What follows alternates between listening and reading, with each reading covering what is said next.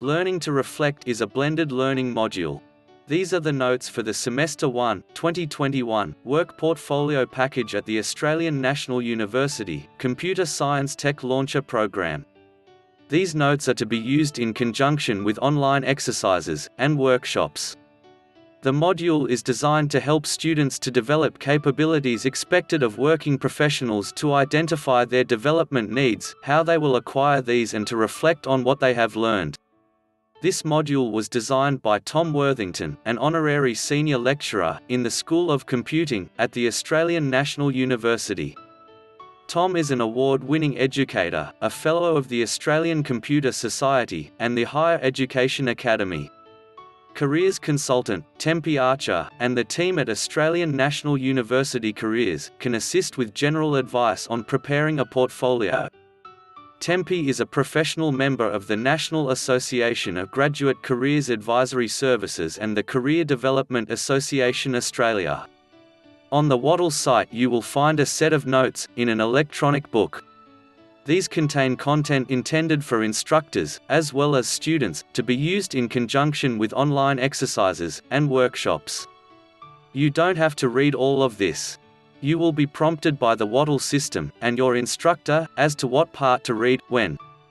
The module focuses on the third evaluation theme of Tech Launcher, reflecting and showcasing your learning in the course.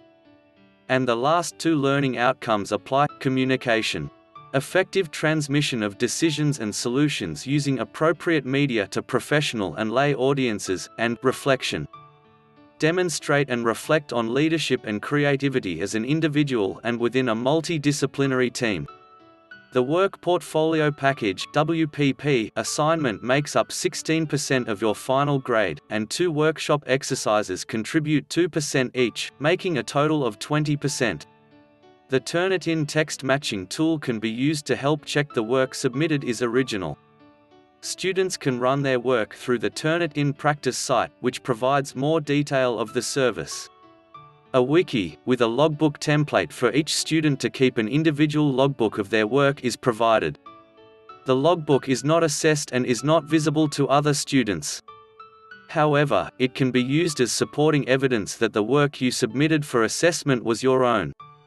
All logbook entries are timestamped by the system, so the examiner will be able to see when you made notes and prepared drafts of your work. Feel free to fill in the blanks in the provided entries, or delete them and write your own. The course consists of 2 parts, 1 topic per part, with 1 workshop, and exercise for each. Part 1 is Skills, where you identify the skills you have, what you require, and how to acquire them. Part 2 is How to Get a Job. The WPP assignment task is to prepare an application for a real position. This must be a position for which applications were open during the semester, and you must write a new application for it. You must not use the position or application previously submitted for TechLauncher. This module uses the university's Wattle system for communication. This includes the dialogue tool for one-to-one communication about the administration of this module, the workshop tool for the workshop exercises, and the assignment tool for the WPP assignment. The Zoom video conference system is used when a classroom is not available for the workshops. The Turnitin text matching system can be used to help check the work you submit is original. 2 two-hour workshops will be held to help you with the assignment. Bring along any questions, and work on the assignments. Be prepared to express your views of the quality of the work of your fellow students.